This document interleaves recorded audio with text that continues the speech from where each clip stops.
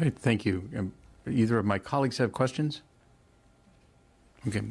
With that, thank you very much, Dr. Jami. Very much appreciate you being here. And let me invite our next two presenters. This is a discussion on on-site water reuse. And we'll invite forward Paula Kehoe and Ralph Petroff. Paula is the Director of Water Resources for the San Francisco Public Utilities Commission, and she is responsible for diversifying San Francisco's local water supply portfolio.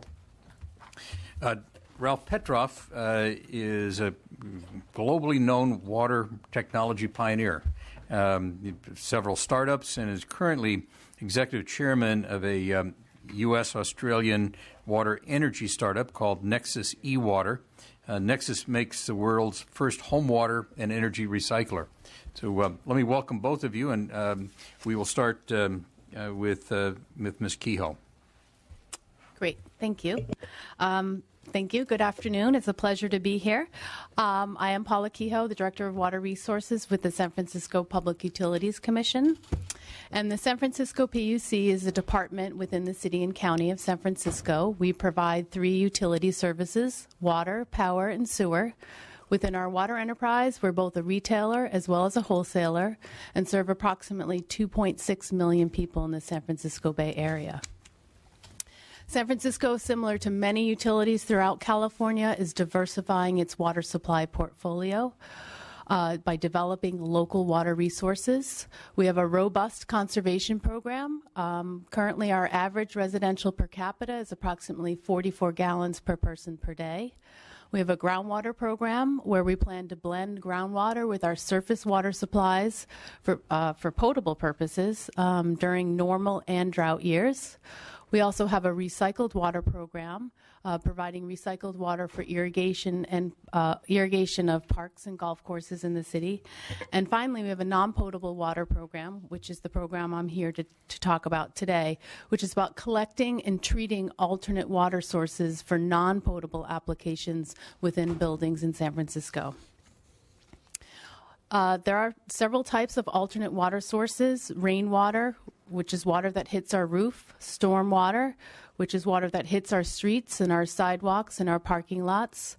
We also have foundation drainage, otherwise known as nuisance groundwater. In San Francisco, we have a number of buildings in downtown San Francisco pumping groundwater out of their basements to prevent flooding, and that groundwater goes directly to the sewer system. Another type of alternate water source is gray water, and in California, that's defined as water from our clothes washers, our bathtubs, our showers, and our bathroom sinks.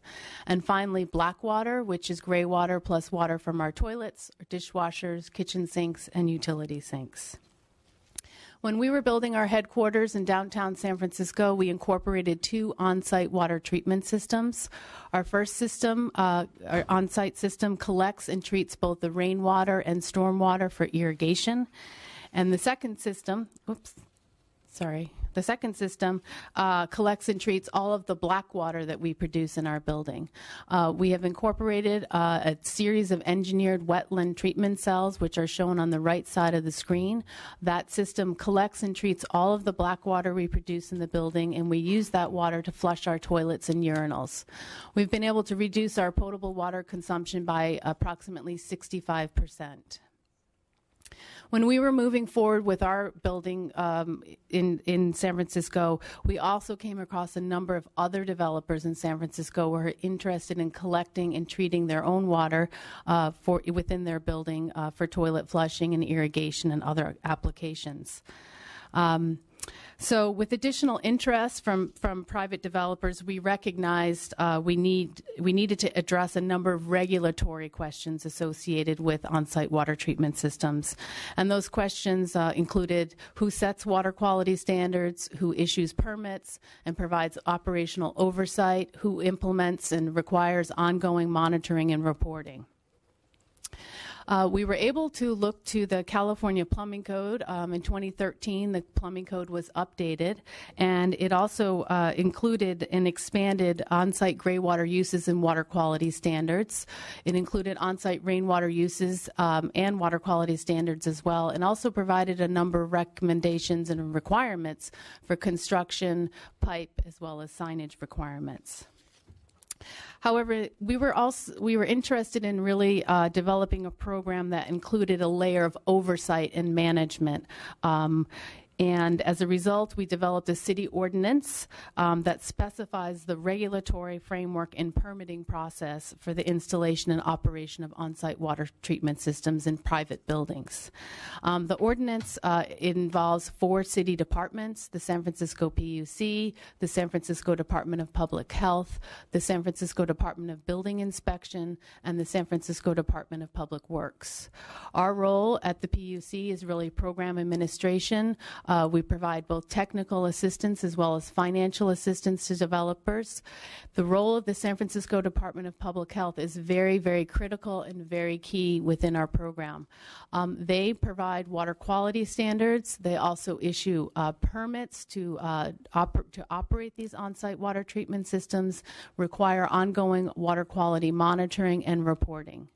The role of the Department of the Building Inspection is when these systems are installed to make sure that they are installed and inspected appropriately. And finally, the Department of Public Works is involved when a project needs to install a pipeline in the sidewalk or in the street. They must obtain an encroachment permit. I just want to touch on water quality standards. That was a pretty big deal when we developed our program. Our black water standards are based on Title 22, municipally treated recycled water standards here in California. Our gray water and rainwater water quality standards were the same as the California Plumbing Code. However, there aren't any stormwater and foundation drainage requirements or codes set, so we established our own standards, which are very similar to the rainwater, although we do ask our projects to look for VOCs, volatile organic compounds, in their sampling. Again, to emphasize, the San Francisco Department of Public Health issues a permit to operate these on-site water treatment systems and requires ongoing monitoring and reporting. Some of the key requirements that we have in San Francisco: we don't allow any of the systems to be off the grid. Any on-site water treatment system in a building or a district in San Francisco must be connected to both the water and the sewer system. We also require backflow protection. For all of our systems, we require an air gap. With the exception of a rainwater system, we just require an RP. There must be a certified cross-connection test prior to operating the system. That's conducted by our Water Quality Division. And also we require skills and abilities of the operator. And they must sign an affidavit, include signing off that they have the capability of operating these systems. And when it comes to a black water treatment system, they must have a Class 2 wastewater operator license. Our program has evolved over time. In 2012, when we introduced our first ordinance, it was just based on a single building. In 2013, we went ahead and amended that ordinance to allow for district scale systems. And when we define district scales, is more than 2 buildings. They have the ability to share the treated water. And in 2015, the program became a mandatory requirement for new developments over 250,000 square feet in San Francisco. Currently, we have 7 projects online and operating in San Francisco. I'd like to just move to some of the work that we're doing on the national level. In May of 2014, San Francisco invited a number of public agencies from North America to come to San Francisco to discuss on-site water systems and how they're managing these systems in their communities. We had representatives from water and wastewater agencies, as well as public health officials from local, state, and federal agencies.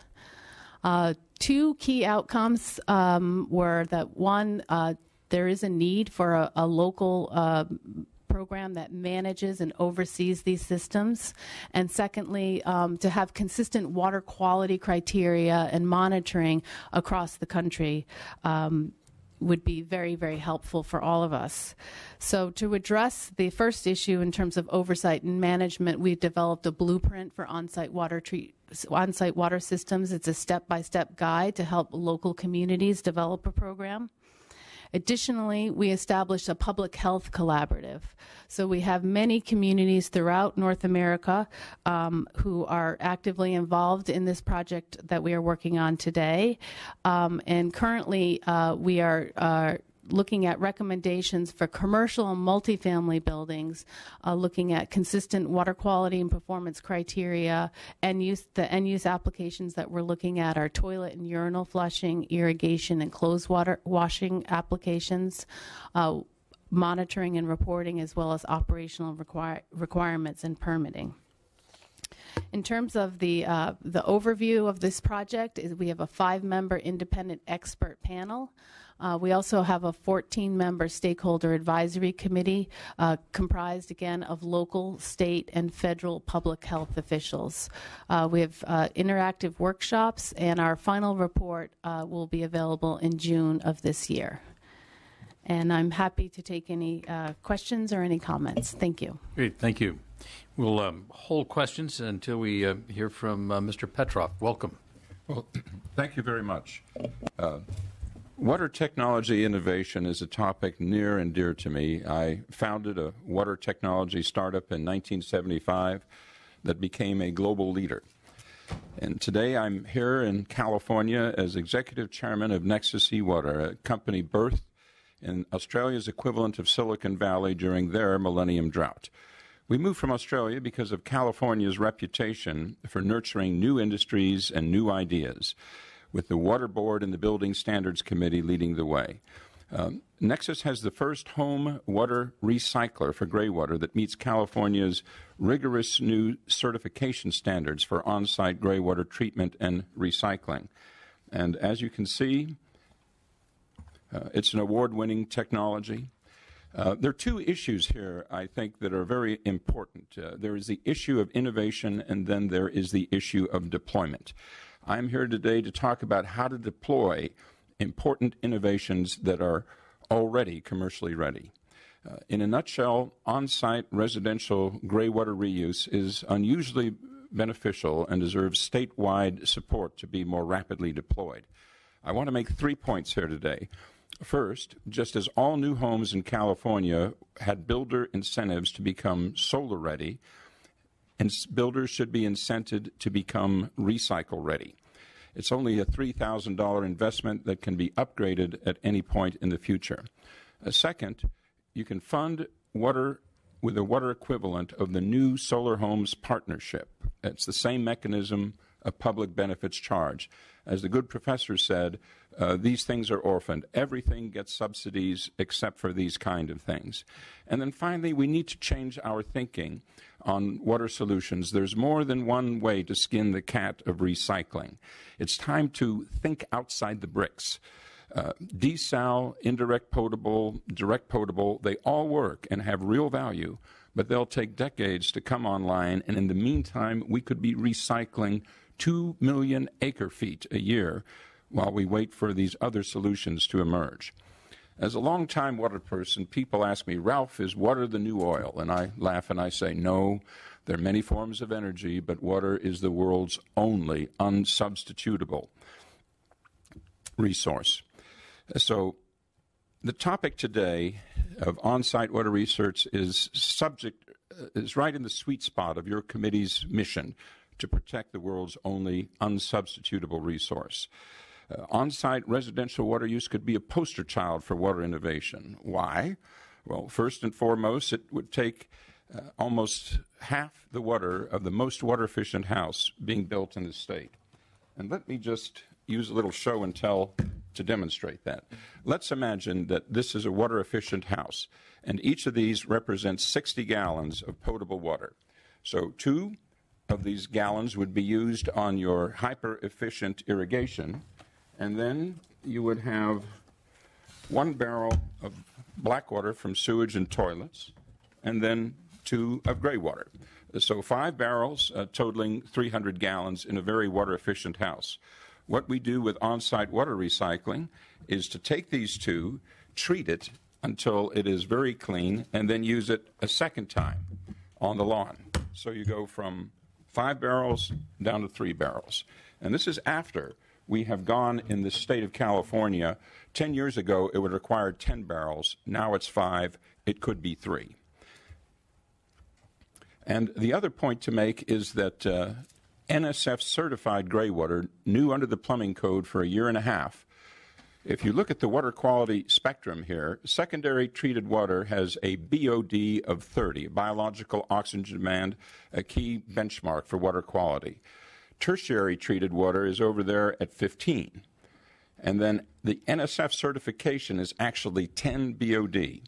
And to put things in perspective, our 6-month certification test where no maintenance was permitted came in at less than 3.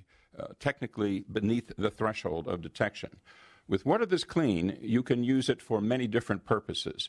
On the left is non-certified gray water, and on the right is certified gray water.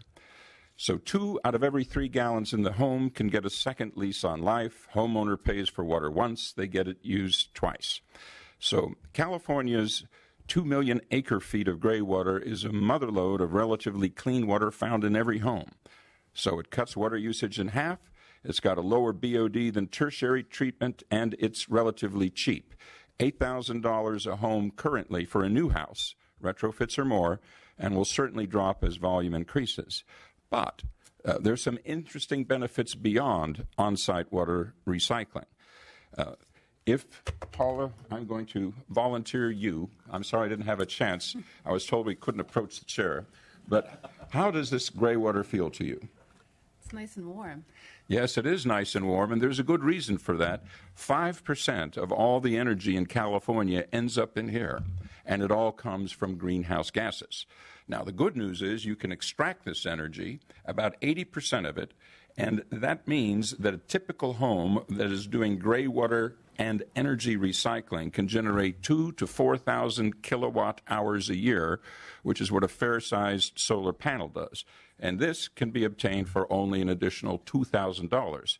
And so think of it as a $2,000 solar roof. Now, it also eliminates greenhouse gases. Right now, 93% of all residential water heating is gas heaters that emit greenhouse gases. But there's still more. Another downstream benefit is what we call infrastretching, stretching the existing infrastructure to last longer. And we do this because in a typical house, you would be putting all this back into the sewer system. But in a house that's recycled, all you're putting back is this. So it drops a big load from the sewer system, and this extends the life of those expensive plants and pipes that need continual expansion. So we call it infrastretching. There's $1 trillion of deferred maintenance on sewer system. Sewer system maintenance is always at the tail end of the funding chart. And then the final benefit is another significant one. You can monitor in real time and get homeowner engagement. Homeowners say, we want to help. We want to be part of the solution. And this allows them to be part of the solution. Think of it as a Fitbit for water, an app that tells you how many gallons per day you're recycling. So to summarize the benefits, it's an abundant source of relatively clean water. It's found in every home. Water usage can be cut in half. Almost twice as many water homes can be built from the same water source. It's extremely clean. It's cheap. It can be implemented right away instead of years from now. Its energy can be recycled. It has infrastretching benefits, and it also treats rainwater. So that's why I believe this could be the poster child for water reuse, and it supports innovation in the home. However, there are real-world challenges to implementing this poster child. In addition to all the traditional challenges of introducing any new technology, on-site reuse competes against all the traditional solutions that are massively subsidized. And this will delay widespread deployment. So the potential solution is one that Professor Ajami has referred to before, the model of energy. We had a new home solar partnership for energy. We can do the same thing with water. We can fund it with a public benefits charge. Even a public benefits charge of 99 cents a month gets a war chest of about $150 million a year that could be used for good things. So I hope this is something that your committee will consider and implement in the legislative session. We should also learn from Australia's experience. Australia heavily promoted on-site solutions, but what they primarily funded, 99%, were the massive centralized solutions, particularly desal. And when all the water conservation measures kicked in, today 2/3 of Australia's desal plants are in mothballs. So again, to conclude with the three just a quick chart here. Centralized energy takes 10 years and billions, and you need grid expansions. That's why people went to solar. The same thing is true in water. You have a centralized plant that takes a long time to build, and then you can do it on site very quickly. So there's no one magic solution for everything. There are multiple tools that can be used. So again, in summary, build the new homes recycle ready so they can be upgraded any time in the future. A builder incentive plan modeled on the new solar home partnership funded by the public benefits charge. And then finally, think outside of the bricks and be open to new solutions until that time that these remarkable solutions you'll be hearing about from our other colleagues come online.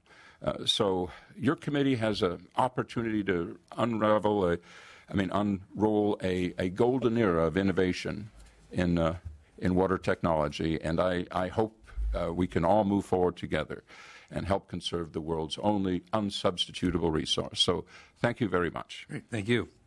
Let me just a couple of questions, and Paula, let me start with you.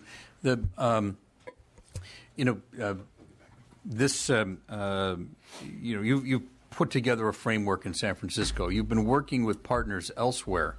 Have your partners found that they have to do something different because of their localities, or are they able to take a look at your model and say we can pretty much copy that and implement it? What's that experience been?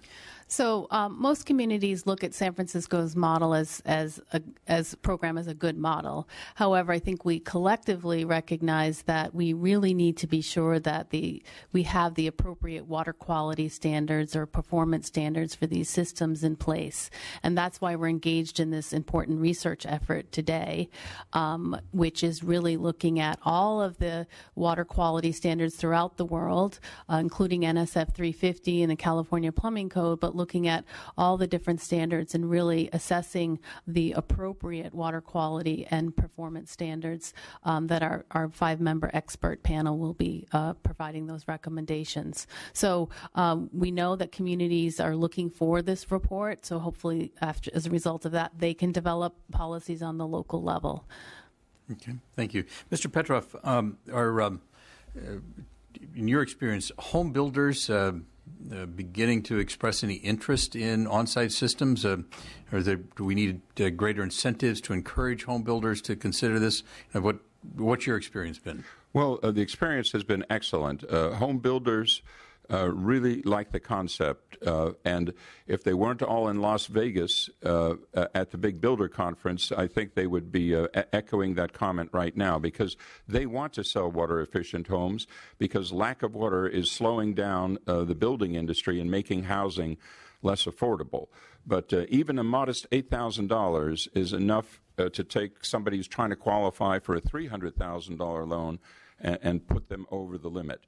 And this idea of using the new solar home partnership has actually come from the builders. They said it would be great to have a program like this, and I would encourage you and your staff to talk to the folks at CBIA, and I'm confident that they will say similar things.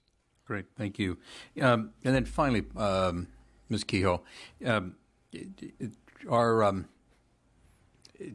do you have any comments about what California and the state could do in terms of regulatory framework that would make the work you're trying to do easier? Well, we actually have a member from the State Water Resources Control Board on our Stakeholder Advisory Committee, so I think that's a fabulous step, and that's the step in the right direction that we all need to go. So I think that we're looking forward to this report coming out in June, again, to have a consensus on the appropriate water quality standards, and that will enable us to move us to the next step. Great. Well, thank you both very much. Appreciate it. Our next panel will be related to stormwater, recycled water, indirect potable use. And let me invite forward Mike Weiner, from Orange County, Deborah Mann, Toby Roy, and Brent Eidson.